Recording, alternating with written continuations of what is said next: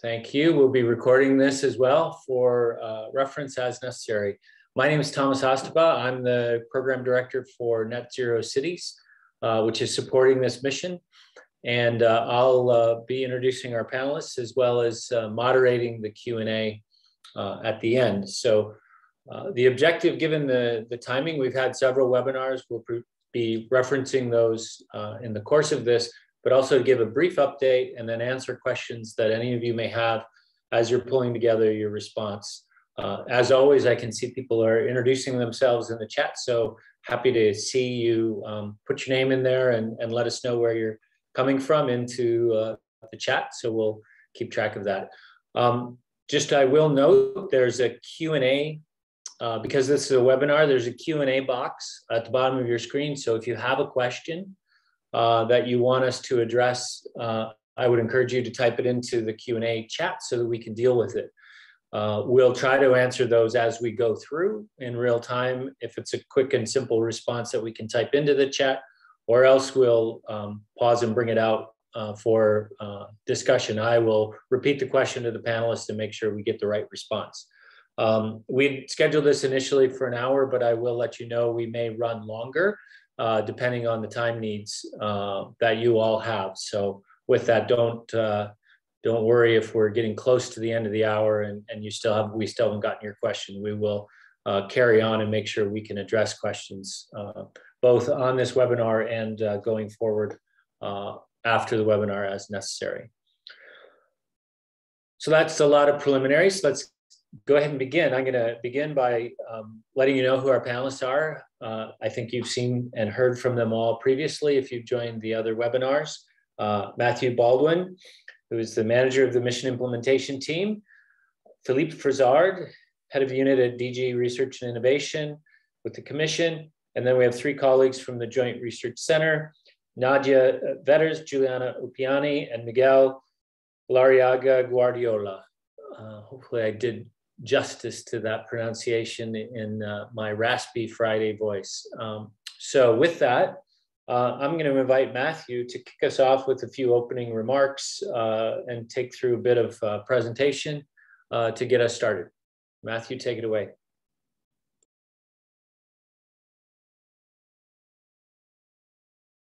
You're muted, Matthew. Oh dear, there's always one, isn't there?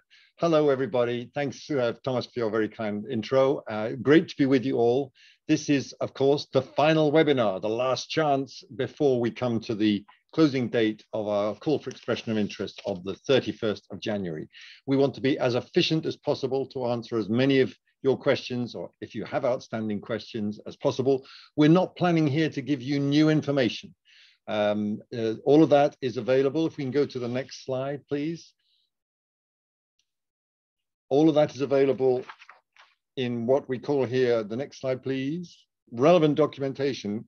It's coming, trust me. There we are. The call for expression of interest, the info kit for cities, the frequently asked questions, how you can respond to the call for expression of interest, and the preview of the questionnaire.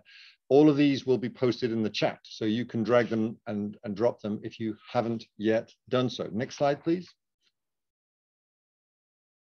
We've had 3 previous webinars, and luckily for you, I haven't featured in any of them, so they're all watchable and clear, covering different aspects of the questionnaire.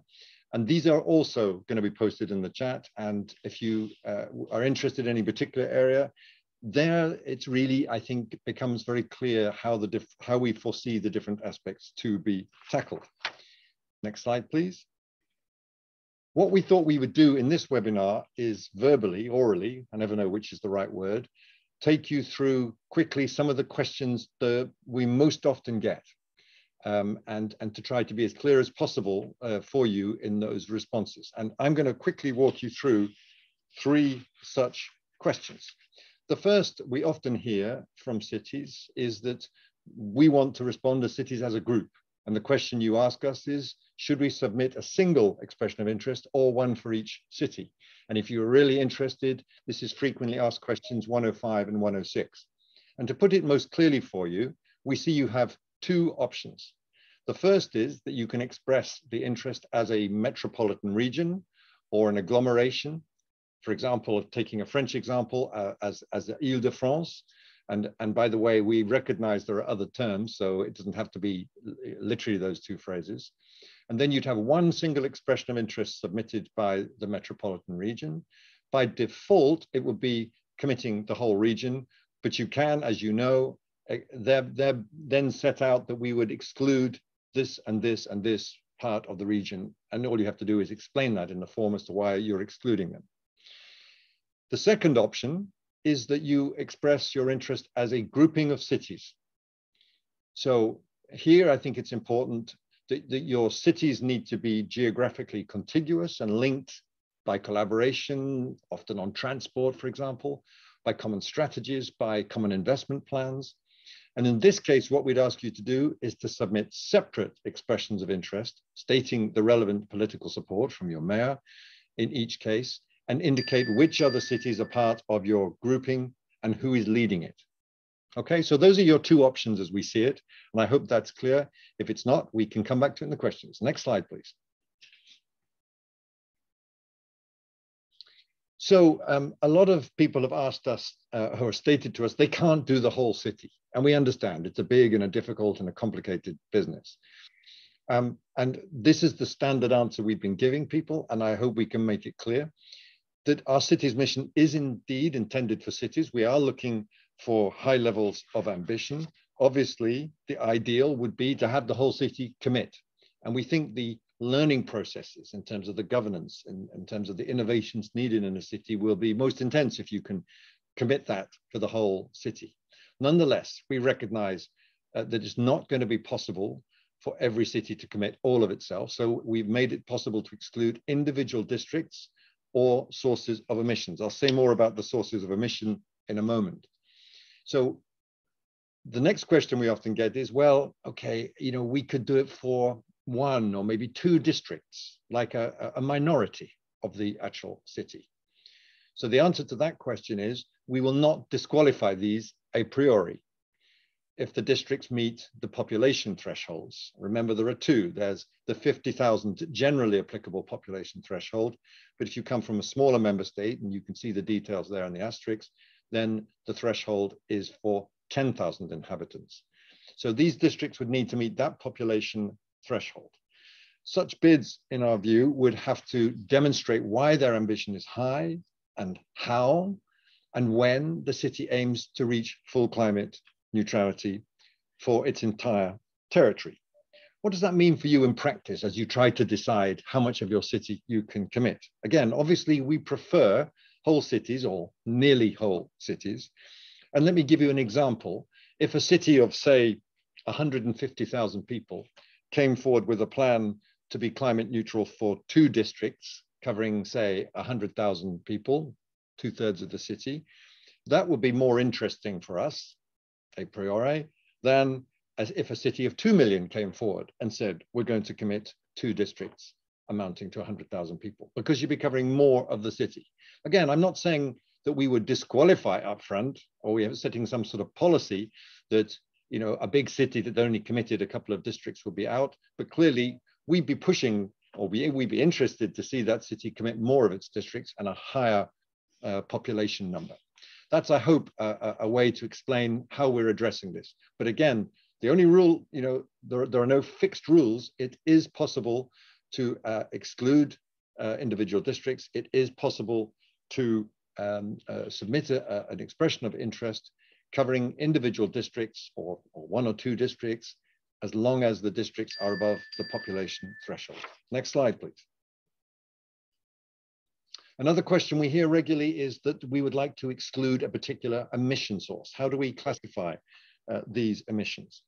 And we're not here talking about, okay, so we can exclude all gas emissions or all diesel emissions, for example. That's not what we have in mind. When we talk about an entire emission source, we're talking about, for example, a district where there's a chemical factory, and the chemical factory cannot meet the climate neutrality target by 2030. Or it could be the factory itself. It could be a port. It could be an airport. These are things we often hear. And so how would you do that? How would you classify these emissions? So again, you've got two options. The first would be to exclude the entire emission source from the outset, or secondly, keep it in the calculation and address its emissions as part of the residual emissions. And we talk about that elsewhere in the papers around the expression of interest. For example, you can offset emissions via carbon sinks or via carbon credits up to a maximum of 20%. We are looking for high ambition, but we would deem it acceptable that emissions from the excluded emission source, for example, from the port or the chemical factory, go unaccounted for, i.e. the goal as part of the mission would then be to achieve climate neutrality by 2030 for the city, with the exception of the port or the chemical factory. In this case, what we would ask the city to do is to show how it intends to reach climate neutrality for this emission source at a later stage, and of course by 2050 at the latest. So the short way to explain this, it's the same as if you are excluding a district. We would ask you to do the same thing in that case. And it is perfectly fine, by the way, to indicate in the questionnaire, you're still reflecting on how to handle this issue between the first option and the second option, as long as you're a little clear about what you would like to exclude. Next slide, please. Another question we often hear is, and it's heartbreaking because we do recognize how much work has been done, is that my city already has a climate neutrality strategy with a target date that's later than 2030. It could be 2040, sometimes it's even later than that. And you ask us often, can we still join the mission? So here we have to be very clear. We're not able to change, and we're not going to change the fundamental terms of reference. The target of the city's mission is climate neutrality by 2030, and this ambition needs to be clearly stated in the expression of interest. I stress the ambition needs to be stated. It's not at this stage important to say we commit to that. The commitment comes later in the contract. It could well be that that's a perfectly reasonable thing to do, even if your existing plan says 2040. You could use the mission to work with the mission platform and with us to accelerate your existing timelines and thereby get there by 2030. We do recognize it's difficult for a city which has spent a lot of time and effort and probably politically has sorted it all out to have a later timeline. But we would accept in this case that if a city wants to join the mission, it should state its wish, its readiness, its ambition, if you like, to accelerate to a 2030 target and to explain upfront what are the barriers and what are the constraints that it faces. Next slide, please. I'm sorry, I said it'd be 3 questions. It's 1 or 2 more. We're often asked, what form should the letter or declaration of commitment to take? Where should it be sent? Well, it's very simple. There's no template or formal requirement. You could choose, for example, a letter, which you can address to me, the mission manager. I'm always happy to get letters. But please don't send that separately by post or email. The clearest, the most operational way for us would be for you to upload that and attach it to the questionnaire. We're often asked or told that you can't find the right code or ID for your city that's requested in the eligibility section.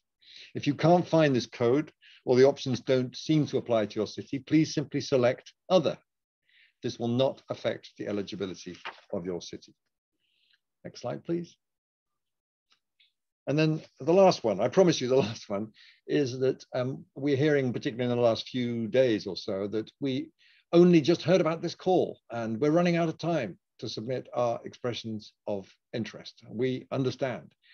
We're not able to change the deadline because that would be very unfair to everyone else. The deadline remains the 31st of January. What you need to do is perhaps try to find a quick way to do this. It's essential you fill in the sections on eligibility, including the declaration or letter that I just mentioned from your city's representatives, the mayor, and the additional information section there. The other sections of the questionnaire are not mandatory. It is in your interest, and it's obviously in our interest because we would like to get as much information as possible for you to fill that out as best you can. The Net Zero Cities Consortium and we in the Mission Secretariat are fully available right up to that deadline of 5 p.m. Central European time on the 31st of January. But the basic message here is don't panic. And we know time is short, but if you're really interested, revved up, ready to go for this, and you've got your mayor interested and involved, it is not too late to start now. Next slide, please. And then once again, for further information, by email, that's how you can reach us. On the web page, if you want to pick up more information about it, that's where it is. The newsletter, which we just circulated, which I think has a mine of great information and a number of useful links. And that's, you would get that automatically if you've pre-registered. It's all in there. I think the one thing I'm missing here, indeed, and I see Thomas has posted it already.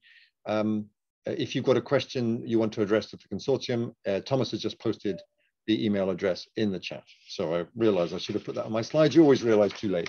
Thomas, I stopped there. I hope I didn't go too long. No, that is perfect. That is perfect. I just want to pause a minute if the from the panelists you want to make some other statements, or else we will begin with the questions that are still outstanding. I know we're all working through these in real time. Those that can be answered with a quick note back, you'll see those in the answered portion of the Q&A panel. But otherwise, I will begin from the beginning of the open questions. We have several. So I think Vika and possibly Philippe, you wanted to speak to the one that I'll start with, which is if the evaluators or commission have any questions or need additional information regarding the explanations provided, documents uploaded, will they contact the cities or will they treat the information provided as a last version? For example, can we present the summary in our national language and take the time to translate it and then submit it in English just then when we are selected? Well, I can take that question if you want. I think it comes back to should we get in touch with the applicants after the closure of the call to seek additional information, or can you submit additional information after the closure of the call? And the answer to that is no. In a sense that when you prepare your application, you submit your application, we have always told you and said that you can submit the documents in your own language, but that you should provide a courtesy translation of the documents that you upload in English so that they can be used by the evaluators when looking at the proposal. So we should not have to ask for additional documents, for instance, translation after the closure of the call. And we will not either go back to you if we need some clarification on the application that you have submitted in the course of the evaluation. Unless this is clearly an issue linked to clerical error or some information that we cannot read. For instance, a document that we cannot read because it has been uploaded in a format that we cannot open or something like that. Only for technical reasons we might come back to you, but otherwise we will not come back to you in the evaluation. Great, thank you very much for that. The next question, how is the section measures different to the section current picture? And with that, could you please elaborate on the following question? One of the plans you previously selected was Sustainable Energy and Climate Action Plan, or Sustainable Energy Action Plan, CCAP or SEEP. Was the mitigation pillar of your plan accepted following analysis by the JRC? So I think Nadia. Yes, I can speak to that. Thank you for the question. The first part, the question on the measures, it forms an integral part of this whole section that looks in more detail at the current policies in place and implemented in the cities. It just gives you the space to elaborate more on measures that you feel are key measures that have a high impact that will be of relevance in achieving also your climate neutrality ambitions. On the second question, the Covenant of Mayors for Climate and Energy follows a specific methodology that guides cities in developing their climate action plan, the so-called Sustainable Energy and Climate Action Plans. And those are, after having been reported in one of the official reporting systems for the Covenant Europe, the My Covenant, analyzed by the Joint Research Center, and the cities do receive a feedback on those plans, sometimes with suggestions for approval. And in the end, those are accepted as, well, having gone through a quality assessment by the chaircy. So this is meant by this question. If this is the case, you have received a feedback report from the Joint Research Center that confirms this. That's all I wanted to say. Great. Okay. And that was anonymous, so there's a follow-up. Please let us know. I think this next one can be pretty quick from Paris. Could you confirm the letter of application can be signed by the deputy mayor?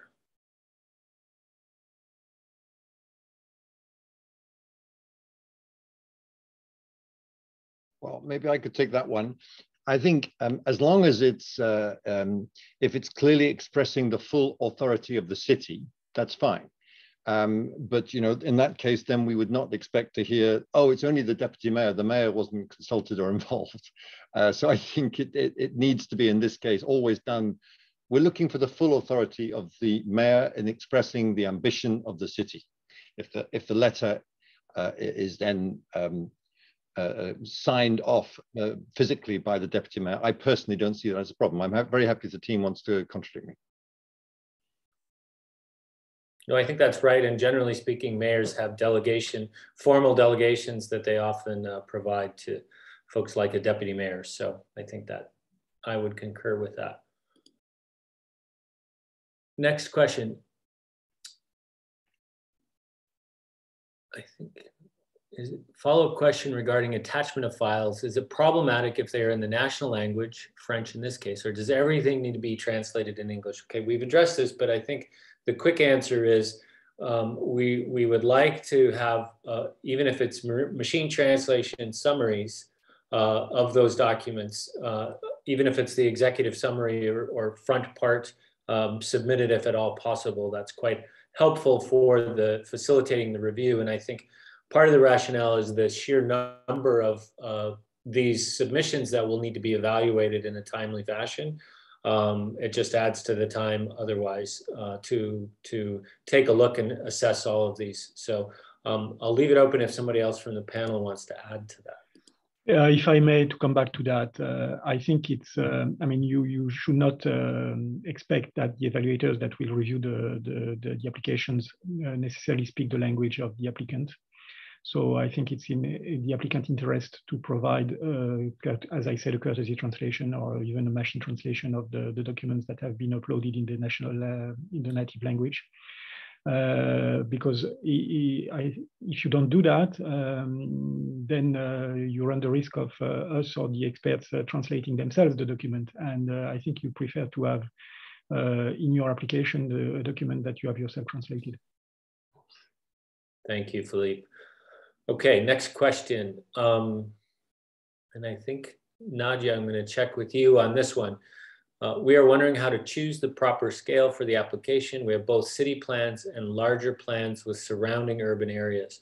The carbon neutrality will be evaluated at the metropolitan scale, but in full collaboration with surrounding areas, e.g. carbon sinks, reciprocity contracts, integrated methodologies.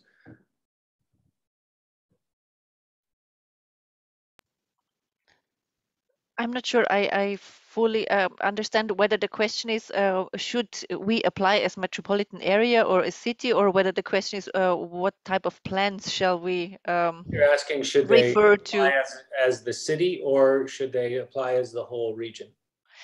I'm not sure I have an answer to this. Maybe Matthew wants to comment. Well, I'm gonna give him something to think about. I mean, my sense of that is there's not a wrong answer to this. That's exactly. And I think if you were going to apply as a metropolitan region, you may need to already have some formal commitments from the other municipalities. That may make that difficult in the last 10 days. So there would be, my interpretation from the webinars and discussion we had, there would be no issue with you applying as a city, but you should describe the metropolitan regional actions that are referenced in your question. Having said that, you could also apply as the region, but I think you need to secure some level of formal commitment from those other municipalities to do so. Maybe Matthew, you want to add to that, or correct me if I'm mistaken?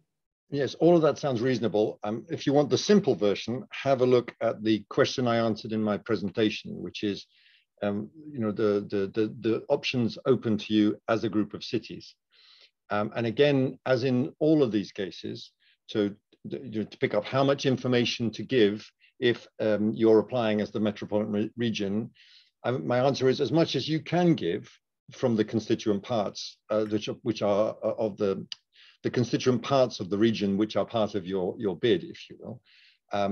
But again, we recognize you may not have all the information. They may not have all the answers, which of course applies to everybody. So answering I don't know to some of the subparts would be also perfectly fine. But Philippe, if you would like to gloss on that, that's fine too. Okay, thank you. I think we're okay. Yeah, I think that's okay. You covered it. Yeah.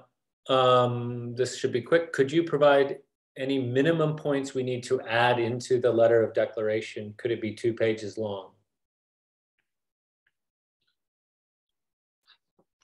I mean, we don't provide templates, so I mean, it's really up to you to come up with the information you wish to include in the statement.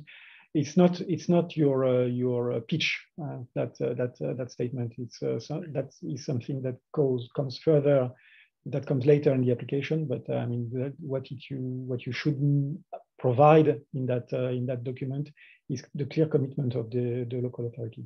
Yeah, to be very clear, it could be very short. I mean, and if it ends up being a couple of pages long because the mayor wants to express herself or himself in a lengthier way, that's fine too. Yep. I think the next question is pretty simple. Question about estimation of capital requirements. What costs are meant, the overall cost for the city as a territory to be climate neutral by 2030, or only municipal costs? So we would be seeking for you to be getting the whole of the territory of the city climate neutral, not just the city operations or the municipal government costs. If you have both numbers, submit those.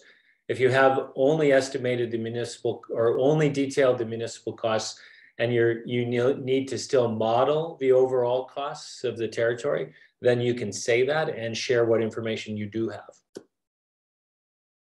I think that's pretty clear. I don't know if there's any additional clarification you want to add from the panelists. No, I think that's okay. Just to help out my chairman, Thomas, I think there are quite a lot of technical things that maybe we could turn to Miguel at this stage to clarify for us. Absolutely. Let's do that. While we sort out some of these in the window, we can still answer quickly in a written form. So Miguel, do you want to come in and speak to a few of the technical points? Yes, thank you, Thomas. Good afternoon, everyone. My name is Miguel Ariaga. I work for the Joint Research Center, and I'm responsible for the provision of the platform that supports the call for expression of interest. So we thought it was a good moment to discuss or to share with you a few common practices to cover the most frequently technical questions we get from you regarding the platform, and some of the things you would like to know and to ask. We always advise you to check the user guide, which is uploaded along with a questionnaire, because it's frequently updated. It has different sections which can be useful to you. In fact, most of the things we can cover today, they are already in there. So that's a good place to check. In the user guide, there is a best practices section where we cover different scenarios that can happen to you. One of them is this situation when there are different people that need to complete different parts of the questionnaire. To do so, we strongly advise you to organize so there is only one person completing the questionnaire at a given time from a given computer. We need to avoid having several people connected to the same questionnaire from different computers completing different parts, because that really can lead to data loss, to data corruption. That's important to remember. When one person is completing the questionnaire and it's finished, he or she can click on Save as Draft, so that data is available to the next one when he or she wants to continue working on that. In that sense, there are a couple of events that trigger a large exchange of information between you and your computers and the EU servers.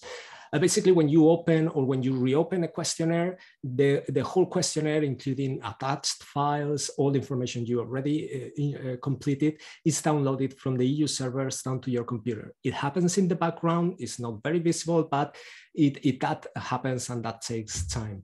In the same way, when you click on Submit or when you click on Save as Draft, That's the opposite way. All the information which is in your computer, you see on the screen, it's uploaded to the EU servers. So that takes some time. And now that the questionnaires are becoming a bit heavier because there are more files attached, more information on them, and there are more people working on the expressions of interest, that can take a bit longer than before. We kindly ask you to allow sufficient time for all those two processes to complete. So when you click on save, just leave it running until it's completed. The same thing when you reopen the questionnaire, and avoid refreshing the page or reconnecting to the questionnaire, or just clicking randomly in different sections, because that also can affect the exchange of information. In the same way, for instance, when you open or you reopen the questionnaire and you see some sections which don't have the data that you completed before, please allow sufficient time for this to happen. Now these days we are doing some tests. In the worst case scenario, it can take up to 7-8 minutes, no more than that. But yeah, that can be some time to wait.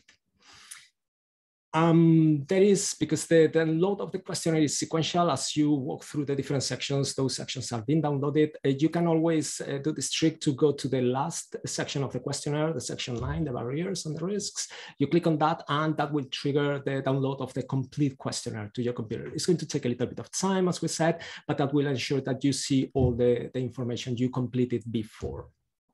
And it's the same situation for the Save as Draft button. Sometimes it's not visible when you reopen the questionnaire.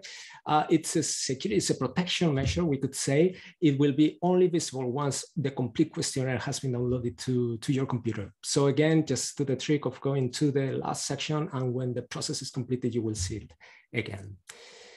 One last thing we wanted to cover with you today is it happened to a few people only. It's very rare that this happens, but this is what can happen sometimes.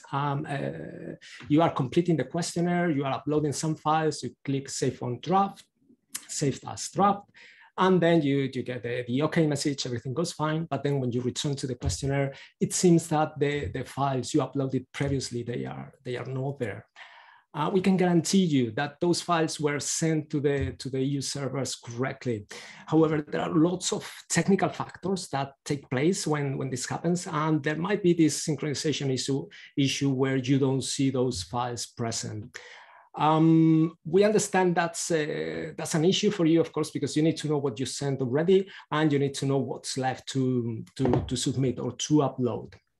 In cases like this, if this happens to you, and we saw some questions also in the chat before, our recommendation for this is that you keep all the files locally in your computer, and you continue completing the questionnaire as usual. You click on Save as Draft, you just enter the information in the different questions, and you hold the files up to the very end. So when you are ready to submit your expression of interest, you upload all the files in one session, in one go, and you just click on Submit.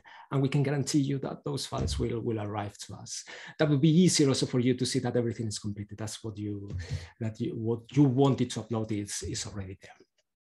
You can do also, of course, partial submissions. If you want, you can edit your contribution, your previous contribution. If that's the case, there is a link that will be in the email confirmation that you receive from the system when you submit something. And it's important to remember that we just keep the last version you submitted, or the last version, the last draft you saved. We don't keep the past history. That's important to remember. So as said, check the user guide. It's frequently updated. It's useful. And if there are any issues, any questions, anything else that you would like to address to us, as we said already before, feel free to email us, of course, to the mailbox, or use the Contact Us link on the questionnaire, because we are here really to help you with the process.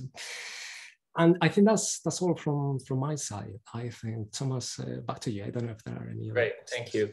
I'm going to ask, maybe Nadia, you can help as well to run through those questions that Miguel has addressed, and we can see if we can clear those from the queue.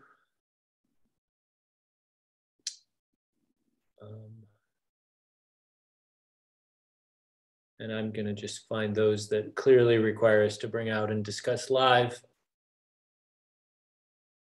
Here's one. Regarding the percentage of funding sources in Section 7, capital, do you expect a full budgeting exercise listing the various interventions mentioned in Section 5, ambition, and estimating their costs in order to justify the percentages that are asked for?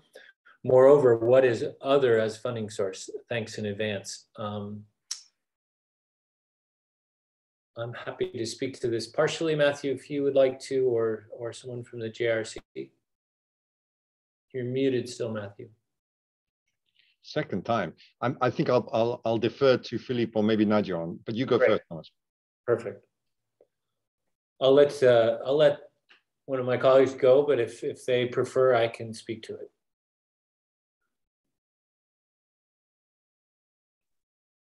I think it's more for Nadia.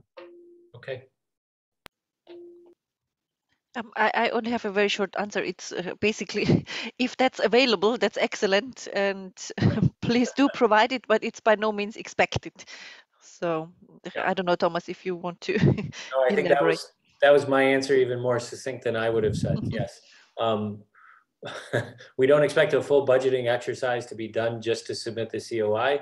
It's provide the estimates that you have and are available to you. And as you're estimating costs, you can add in the box where there's room to add additional explanatory text, where you are in the process of developing these estimates. So it's really just to gauge where you're at. It's not an evaluation of how well you've done that so far. And let me chip in on this to repeat what I've said in different fora in the last few weeks and months. This is not a beauty contest. And if you don't have, and if the answer to this question is, I don't know, the honest answer is, I don't know, that is not a disqualifier. Of course, if you've got the additional information, that's good to have.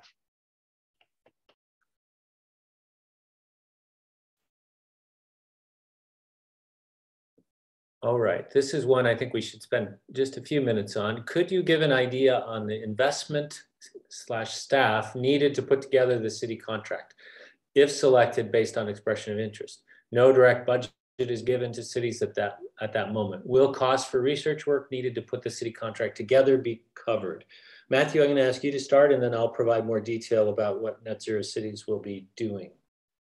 Yeah, thank you. I think it's good that we both tackle this. I think the short answer to that is that the costs will vary enormously depending on what work has been done already, the size and the complexities of your city, and the size and the complexities of the additional challenge that you face. So it's hard to put a real number on it. We do recognize there'll be additional costs, including specifically administrative costs in cities. And I think, Thomas, it'd be good if you could explain your estimate, given the cities you've already worked with who have tackled this challenge. We do recognize this is an important question, but no, at this stage, we're not going to be awarding specific funding to tackle this from inside the mission. Over to you, Thomas. Thank you. I think maybe 3 quick points on this. One is we have reasonable experience with cities in both Sweden and Spain that we can connect you with to get a sense of how they have experienced this themselves. I think there's no better information than to go to the source. So you can follow up with me directly, and I'll connect you to those folks, and you can get some information and share there. I think there are 2 other points I'd like to make on that. One is Net Zero Cities is currently building out its plan to provide support to the cities coming into the mission with initiating and getting through the Climate City contract process. So we will be providing you with some level of support. I think that what that will look like will be broad-ranging information about what others are doing and how to approach that, a general outline of what the process will look like and what information needs would be necessary to bring forward. But then from there, we would really be looking to build from you a very specific and tailored approach that works for your city. Having said that, I think you can assume you would need a small team of staff who are going to be able to roll up their sleeves and focus on this for a period of time. I don't think this should be a massive undertaking, but it should be a sustained undertaking, and it would require the attention of some senior staff. Without going any further, it's probably easiest to just have a specific conversation with you and connect you to some of the cities, as noted, who've got some significant experience already developing these contracts. So I'll make sure to drop my contact in the answer so you can follow up directly. It's great, Thomas. Could I rudely suggest, because I think it's an important issue which we've had a lot of questions about, that I jump in and try to answer the question on offsetting, if that's all right for you? Please do. So the question was, can you please explain in more detail how offsetting with carbon credits work? Which projects will be accepted? And I recognize that's an important question. It is addressed in the frequently asked questions, but I think it's worth saying a word about it here. So the answer is offsetting with carbon credits is accepted in principle. Of course, the goal of the objective of the mission is to aim for net zero emissions for climate neutrality by 2030. The reduction of any greenhouse gases at the source should be considered as the absolute priority. So then you have, what do you do with the residual emissions? And let's classify those as the ones that are impossible to eliminate at source within the period by 2030. They would need to be compensated through carbon removals, in preference within the city boundary, e.g. nature-based solution, planting a whole stack of trees, or industrial removals or replacements, or indeed by carbon credits. In any event, all carbon removals and carbon credits should be robust and of high quality. The last thing any of us can survive is that we're all accused of a terrible greenwashing exercise here. They must be certified based on the regulatory framework for the certification of carbon removals.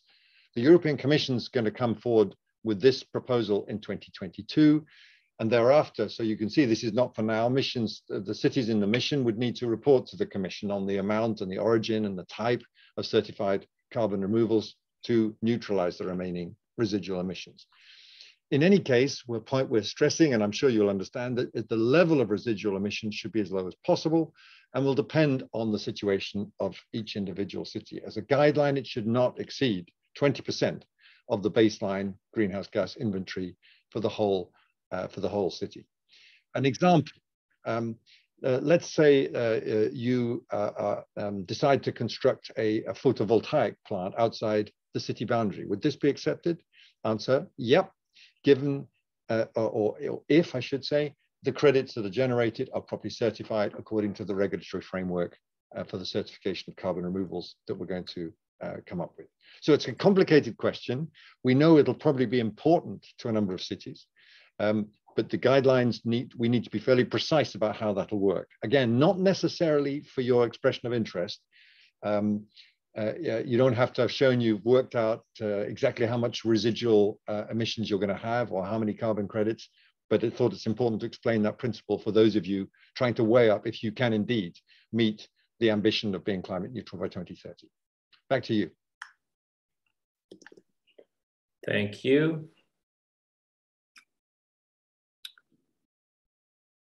All right, this is a longer one. Good afternoon from Espoo, Finland. We are working very closely with local stakeholders, such as universities, research institutes, businesses, and citizen groups, and are planning to update our climate neutrality roadmap towards 2030 in close cooperation with them already yet in 2022. We are planning to use this process to also work towards our Climate City contract. Is that something that would fit well with the mission and how you would expect the first cities being in the CCC process? Is this something we should elaborate in our application? So I'll start and then I'll open it up, Matthew, for you and others. I think 2 points I'd make. Yes, that is consistent. 2, it's also completely appropriate to be in the process of updating your climate neutrality roadmap. We know most cities, the large majority of cities, do not yet have a climate neutral by 2030 roadmap or plan. So we expect that to be the case. And we look forward to actually seeing how that process unfolds. But I'll leave it to Matthew and others to add to that if they choose.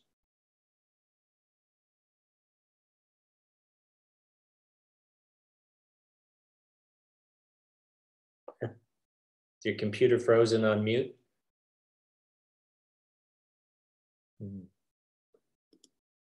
Does that help? Yes, it does. Thank you. Can you hear me? Yes. Great. Sorry, I'm stuck. But No, I fully agree with what you said. I think greetings, friends in Espoo. I mean, this is a good example of the kinds of things that we very much welcome you bringing to our attention. And cities are incredibly varied on this. Cities are working with universities, with local research institutes, with businesses. All of these things are great things to elaborate on in the questionnaire. I think the other part of your question is how soon do we expect the first cities to being part of the climate city process? So, I mean, this is a moment where perhaps I can answer another question which is linked to that. When are we going to announce the results? It is, I think, very clear that we have a lot of cities that are going in to express their interest. We have well over 400 that pre-registered, and we believe that well over 100 are working on those expressions of interest. It's going to take us time to do this process properly and thoroughly. We'll be working closely with our friends in CINEA and JRC to make sure that we take those decisions in a very careful way. So I don't think you can expect answers probably, well, I think at the earliest by the end of March. And thereafter, we will discuss with the consortium how quickly we can start the work on the climate city contract process. And again, that's not a precise science either. We're talking probably around the middle of the year. And if I could add one more thing here, Thomas, which I know we've perhaps inadvertently drawn a lot of attention to. When people ask us when the work would start, we've sometimes talked about a group of 30 cities being the first that would begin their work on the climate city contracts with you and the consortium. And I think we probably allowed that to become a rather too big an issue. In reality, we're going to treat the 100 cities the same. You will have the same access to information, to financing, to joining in deep demonstrator pilots. The reason we've done that is a resource issue for the consortium, who have correctly, I think, told us that with the existing money we've allocated to them under the Horizon 2020 grant, they can probably only get down into the detailed work on the contracting process with around the first 30 cities. If you're not in that first group of 30, don't panic. We will get to all of you, and you may actually benefit from having a bit more time to think about it and to see how the processes are going with the others. So I think that's an important issue. I could just take a moment to clarify that. Thomas, do disagree if you wish, or Philippe. No, that's acceptable. And you know, I think we're working on that to support that in a couple of ways. One is, as has been noted, you know, the question of that was previously discussed around, you know, the first 25 to 30 on the climate city contract process. It's literally a function of resource constraints in the short term, but that goes away over time. I think that what we're also recognizing, to Matthew's point about everyone will have access to the same information and resources, is we're building an onboarding process that will be supporting all of the cities as they come into the mission. So not just a select initial set. So hopefully that clarifies things and it provides some assurance that there's not going to be sort of two different universes within the mission itself. Matthew, I think while we're on this sort of topic, I think a few things to speak to. There were a couple of questions raised about cities that are contemplating still how to respond because they're concerned about their ability to achieve the 2030 target, or they're concerned about their ability to identify, if it's a large city, for example, a portion of the city and trying to parse that. And if they're still not sure of those things, what's your advice to them as they're trying to contemplate that? And we've had several cities raise that point, not just in this webinar, but outside of it. Yeah, we've had the same questions too. And I appreciate the question because it tells me that cities are taking this seriously. We don't want cities thinking, oh, this is just any old commitment, and we can you know, sign the forms and we'll be in this thing and it's going to be useful, and then we'll see how serious it is. We really want cities to take the process of being climate neutral by 2030 seriously. It may well be that for some cities this is just not reachable for a multitude of different reasons. There's no shame in that. You won't be excluded from our discussions. There'll be ways in which you can connect up if that's a decision you reach. We're certainly not looking for you to say, yeah, we have the ambition of climate neutrality. If you're pretty certain that there's just no way that you can get there, even when you've taken into account that you can exclude parts of the city, or you can exclude emission sources, or indeed that you can use the offsetting. So take it seriously. There's no particular benefits in my mind to joining a mission where you can't meet the objectives.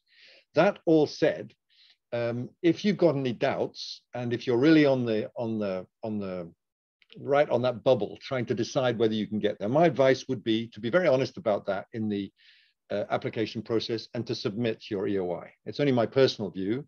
Maybe we'll regret that because we're swamped by a lot of people who are still really trying to consider it. But it's important. We won't be having further calls. The mission to choose the 100 climate neutral cities is going to be set up from this call. There's no benefit from hanging back or trying to join at a later stage. This is the moment. And in particular, you might want to answer the second part of your question there, Thomas. If you're still trying to figure out exactly how to manage the exclusion of a district or multiple districts or emission sources, be clear in that in the form to say you've still got some technical work to do. We're not exactly sure how we're going to do this. That's all fine.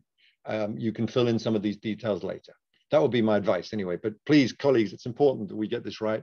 If anyone wants to finesse that answer, go ahead.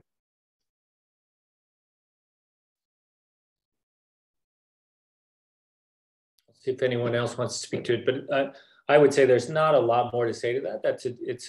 It's really a judgment call at the city level as to how you want to evaluate that choice. There's not a wrong choice, and we're happy to support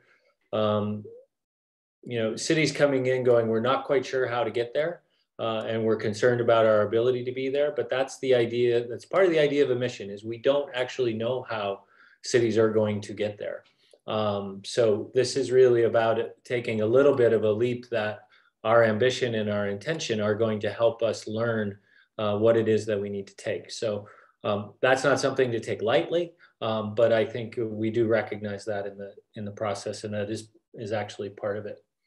I know we're getting close to time. We will keep going. Philippe, did you want to come in on this? Yes, Thomas, if I may, because I noticed that there are quite a number of questions regarding the evaluation of the. Yes, I was just going to ask you. Yes. Okay, so maybe we can clarify a little bit the process, because Matthew has explained a little bit what will be happening once we have selected the cities, but there is a step in between the submission and the implementation, which is basically the selection of the application that we are going to receive. And I think we have already explained how we are going to go about the evaluation of the applications that will be submitted to us in the call for expression of interest. Basically, there will be two phases in this evaluation. The first phase will be done by independent experts.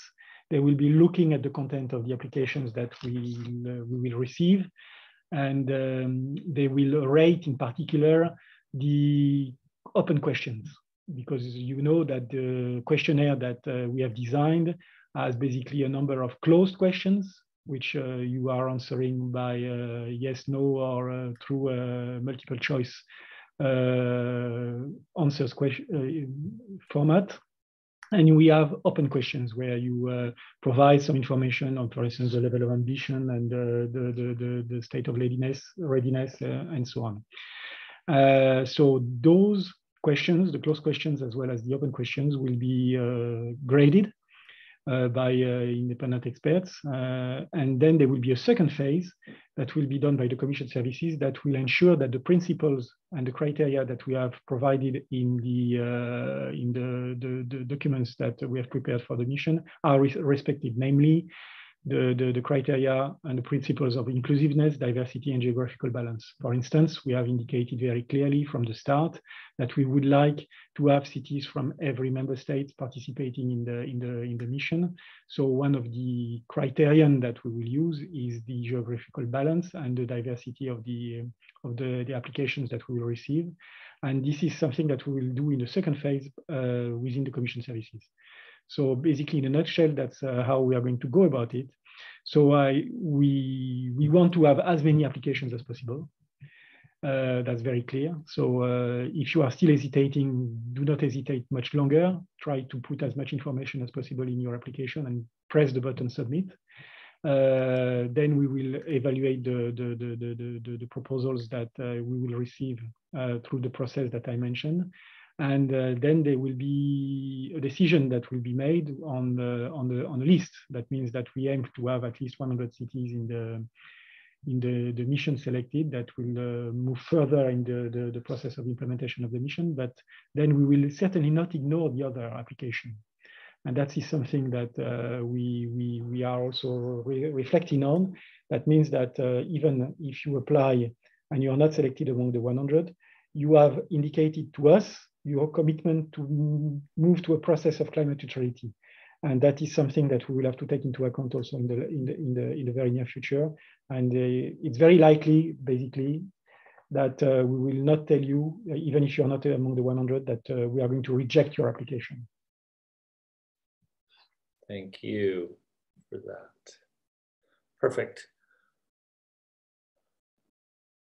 Okay, this is a good question. Could you please summarize the relation between completing expression of interest survey and other related EU Horizon Europe mission calls? For example, Horizon Mission 2021 CIT02, is my city required to be among 100 cities to be eligible for participating in the following competitive calls? Thanks. Philippe? Yeah, this is my favorite question. And I've been answering that question already yesterday and the day before.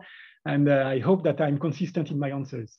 So basically, there are two different processes. One is the call for expression of interest, which you will apply to in order to be part of the mission, the city's mission, and which will trigger support that will be provided by the mission platform and so on. And then there are the activities that we have in the Horizon Europe framework work program for the city's mission, which has been developed last year. We have already calls and topics that have been launched. And we say very clearly in the work program for the city's mission that the activities that we have in that work program support the implementation of the city's mission. That makes sense because this is budget that is allocated to the mission, and we have been preparing these activities to respond to the needs of the cities that commit to the objective of climate neutrality.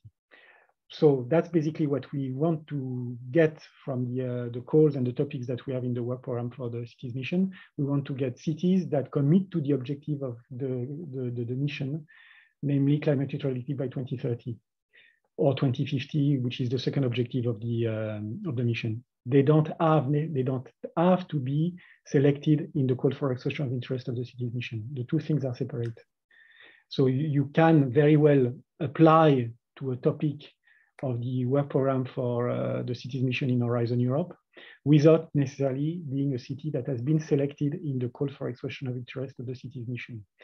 But you will have to indicate in your application, in your proposal, that you actually commit to the objective of the city's mission, because this is the rationale of the activities that we are supporting in the work program for the city's mission. I hope I'm clear. I think that was quite clear. All right, I'm just checking. There's a few technical questions there. Again, if I can ask Miguel and others to make sure we've covered those. If not, just raise your hand. I think I'm seeing a couple of questions saying time is tight and they're worried about the time it's going to take to translate everything, or directly inputting in the open text spaces in English as being a barrier or difficult. So Philippe, you spoke to that a little bit. You may want to elaborate, or else if someone from the JRC wants to add a little bit of both comfort and encouragement in terms of what to expect under the circumstances. Maybe Miguel, no?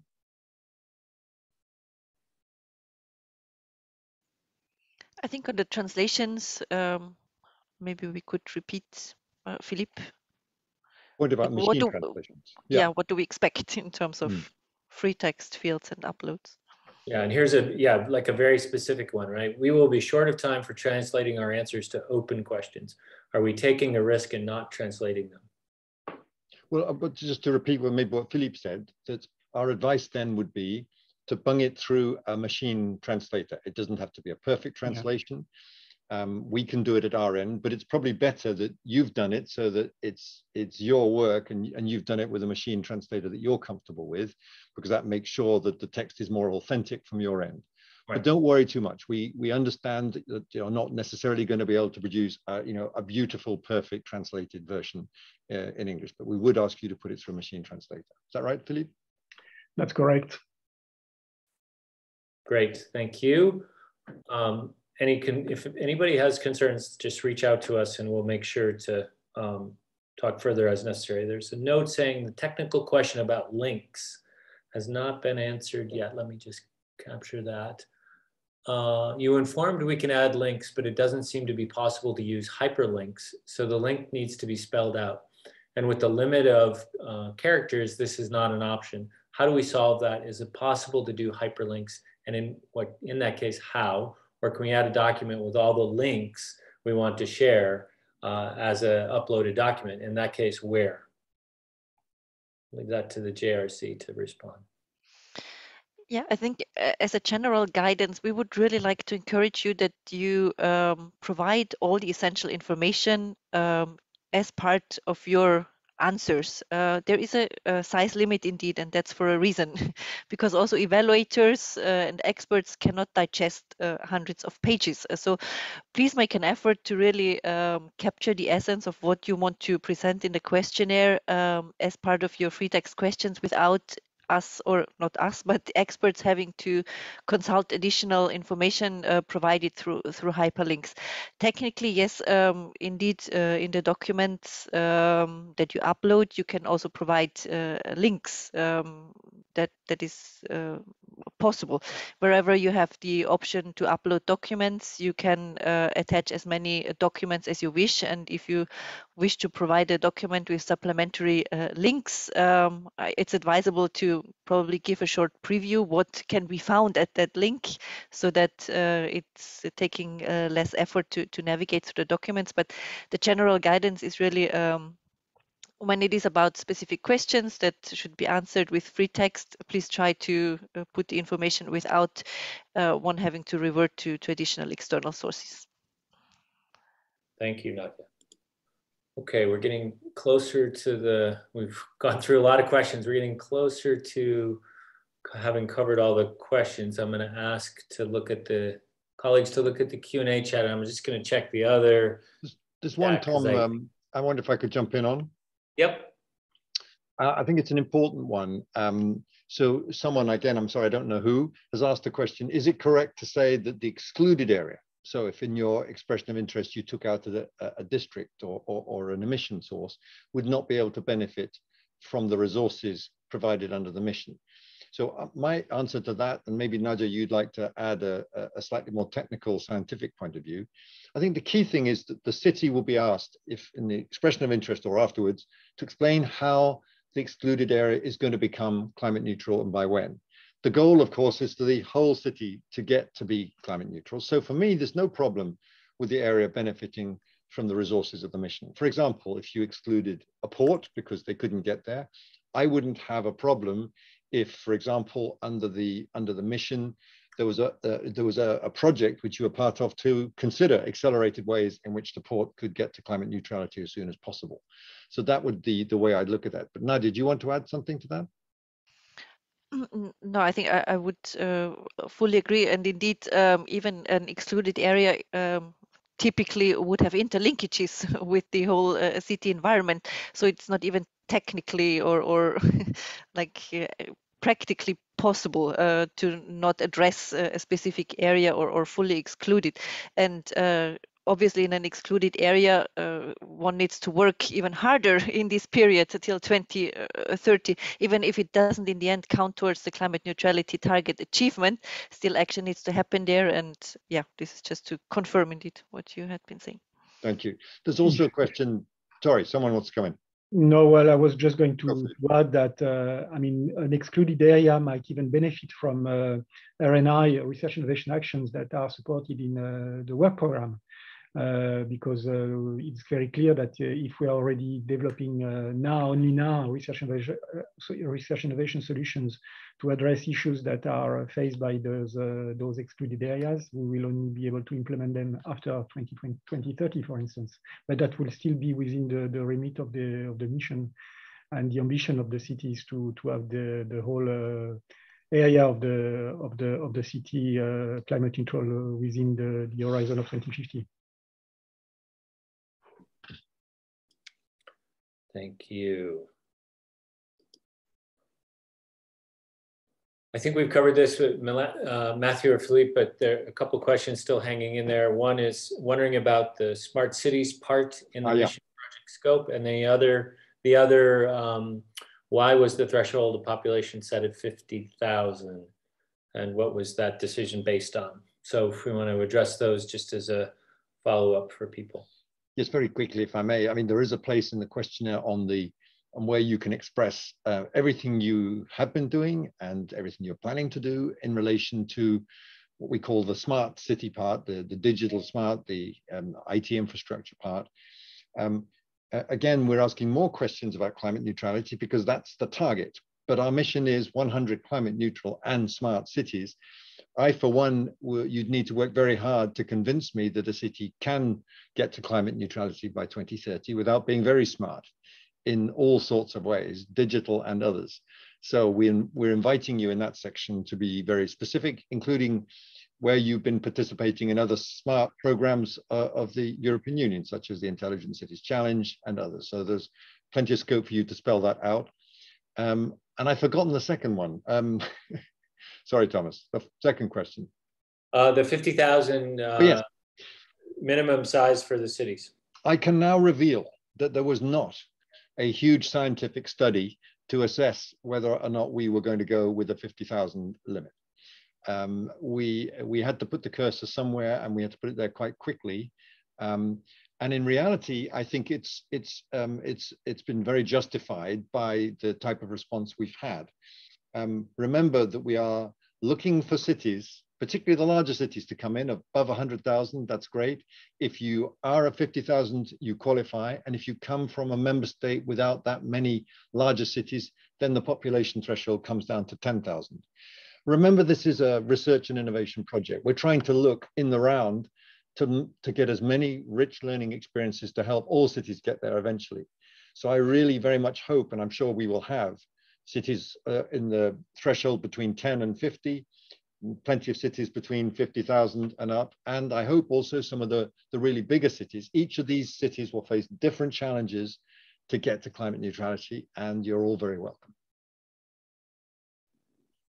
Thank you.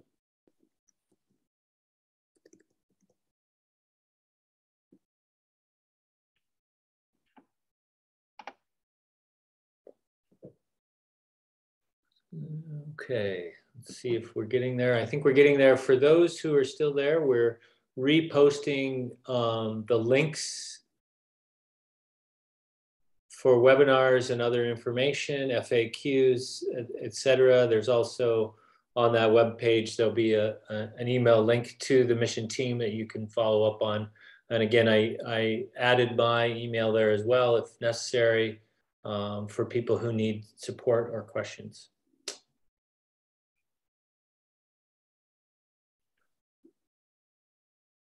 If you are, this seems like an odd question. If you're a city larger than 50,000, but your geographic area doesn't comprise 50,000 inhabitants, are you not qualified?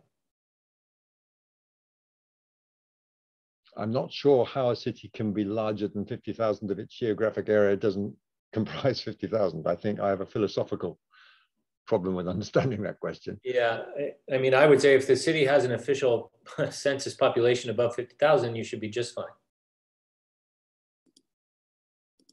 Is that right, Nadia? Philippe, anything to add? Maybe. And Philippe, you might want to clarify a little bit what I said on 50,000 about the origins of it. I maybe made it sound as excessively unscientific. Well, I think we based ourselves on past experience from the Commission, and particularly, if my memory is correct, DG Regio, which applied some definitions on all these legal structures for cities and communities and functional urban areas, legal administrative areas, and so on. But in any case, it's a question of putting the cursor somewhere. I mean, a city Yes, doesn't change in its legal nature when it goes from, you know, when it achieves its 50,000th resident. And maybe I should just say, we do appreciate the cities that are just under that threshold and are very passionate about it. You know, we're very sorry about that, the toughness of that definition, but we do need to put the cursor somewhere. The included area to reach 2030, I mean. I see. So I think the clarification there, Sarah, if this is helpful. So the city as a whole should apply, and you should designate that area that you are targeting to achieve climate neutrality by 2030, even if that geographic area of the city is less than the total population of the city. So what I understand is you're saying the city wants to join the mission and propose a segment of the city, so there may be excluded areas. And so that's how you'd want to approach that. I think we've been agreeing with each other all the way through. I'm not sure I completely agree with that, but I mean, so we have a last minute discussion. I think going back to the discussion we had about cities excluding districts, and I think we've said then that the constituent parts to the left must be greater than 50. So I think let's take a worked example. Let's say you were a city of 51,000 people and you propose to exclude a district amounting to 20,000. So in fact, you're only bringing 40 within it. I think in my view, that would not qualify. I think it would be, well, let me put it another, it would be unfair to some of those cities that are just below the 50,000 threshold who'd like to come in and we're ready to go for the whole city. But so that's my quick appreciation. I haven't heard that question before. Philippe, Thomas, do disagree. No, I mean, Nadia. I think for the sake of consistency, I think I would agree with you. Nadia, have we been more precise on that somewhere in the thing? I mean, I don't mind being told I've got it wrong. It just happened to me before. I have to admit, I wasn't focusing on the whole thread of the discussion, so I'm not sure. Okay. Well, I think it's an important one for people at the margin. Let me just repeat the point. So the city as measured by its official population is more than 50,000. They propose to exclude a region which takes it below that 50,000 threshold. My answer, in polite disagreement with Tom's, is that would take a city outside the scope of the mission. Okay, so I see you nodding. I would agree with this, yes. Yeah, I think that's clear, and I stand corrected on what I mean there. It's good to show we disagree, even up to the last minute on some things. Well, it's not that helpful for Sarah. Sarah, I would encourage you to submit. Yeah, well, that's also true. I mean, if in doubt, submit, I think is a very good... Embrace the spirit of the mission, which is, we'll try to figure it out. That's the goal. Thomas, I think we're starting to lose people, which I think is a good sign in the sense that I don't see a lot more new questions coming in, and we've webinar'd them out. Yes. But maybe let's just pause a second to see if there's a burning question we missed. Exactly. Folks, are we missing anything?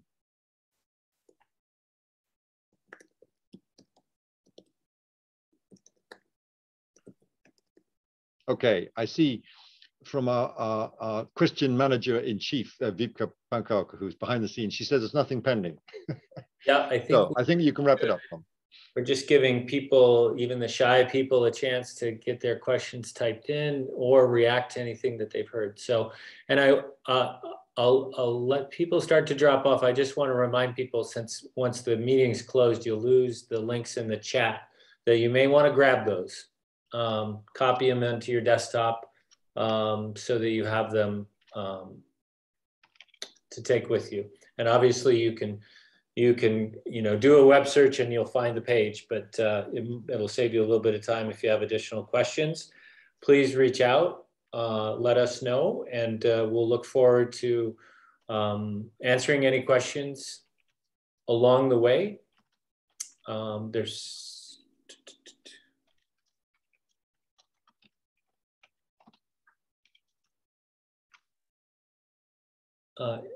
We'll answer questions along the way between now and the 31st, and we'll look forward to seeing everybody's submissions.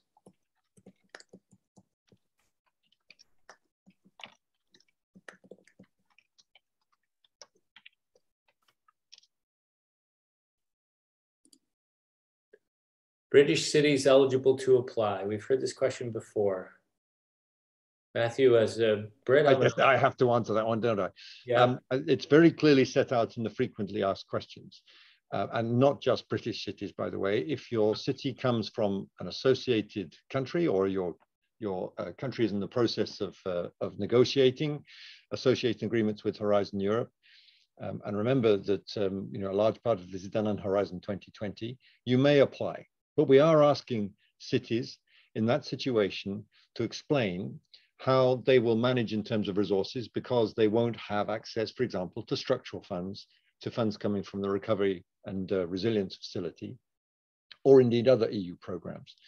So we are asking you to go an extra step to show perhaps how your government or your region is going to support you with some of the, to replace some of the other financial and funding resources, which we hope our cities will benefit from. So that's the additional step you'd need to take. Perfect.